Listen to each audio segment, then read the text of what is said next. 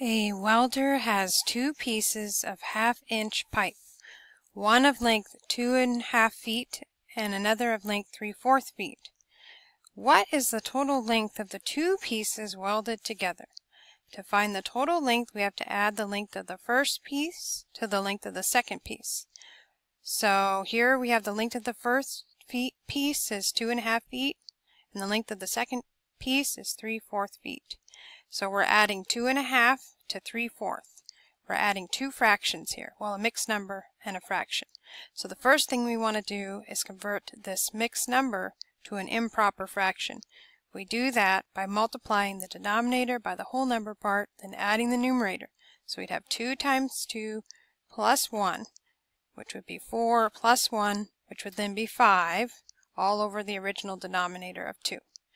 So this mixed number is equivalent to the improper fraction 5/2. So then we have fraction 5/2 plus fraction 3/4. So we're adding two fractions with unlike denominators. We need to find a least common denominator and change this first fraction to have the same denominator as the second fraction.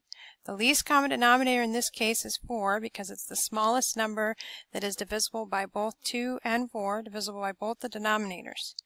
So we will change, here we already have denominator 4 with the fraction 3/4, so we don't need to do anything with that fraction, but we do need to change the fraction 5/2 to an equivalent fraction with denominator 4. So we're going to multiply by the number necessary to change 2 to 4. To make 2 into 4, we'd have to multiply by 2. And if we want an equivalent fraction, we have to do the same thing to both numerator and denominator. So we're going to multiply both the denominator and the numerator by 2 in order to get this, change this, build this up to an equivalent fraction with denominator 4. So here, 2 times 2 would be 4, and then we'd have 2 times 5, which would be 10.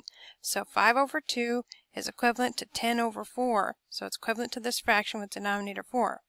Equivalent because we did the same thing to the numerator and the denominator. We multiplied them both by 2. So now we have two fractions with the same denominator. So we can add, just adding the numerators and keeping that common denominator. So if we add the numerators and keep the common denominator, we have 10 plus 3 on the top, which gives us 13 on the top, and we keep the common denominator of 4. So now we have this fraction 13/4. We're not quite done yet. We still have to convert it to a mixed number. So now we're going to convert improper to mixed. This is backwards. It should say improper to mixed. So to convert this improper fraction to a mixed number, we'll just divide the numerator by the denominator. So here I'll show you.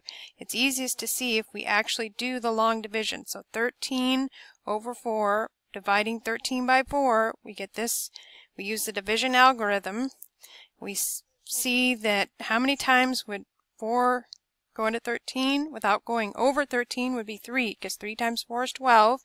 So then we have 13 minus 12 gives us 1 remainder.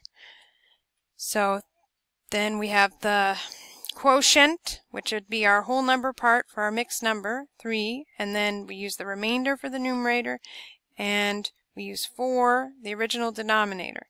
So 13/4 would be equivalent to 3 1/4. So then the total length would be 3 1/4 feet.